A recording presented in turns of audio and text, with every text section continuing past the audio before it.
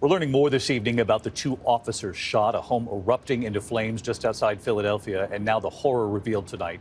Multiple family members believed to have been inside at the time. Here's Trevor Ault.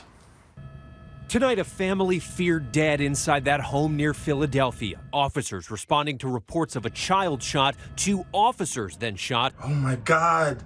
Did that officer get shot? The home set on fire. The mother of the alleged shooter telling our station WPVI she was in the home when she heard her son, 43-year-old Kun Lay, arguing with his 13-year-old niece, saying he was going to get a gun. Lay's mother then escaping from the home with her husband, who called 911, but she said the shooter's brother, sister-in-law, and their 3 children were still inside. There are at least 3 adults and 3 children who are unaccounted for. Today, detectives removing multiple bodies from the rubble. 2 injured officers, John Meehan and David Shaza, expected to be okay. Late today, Officer Shaza released from the hospital, dozens standing in salute.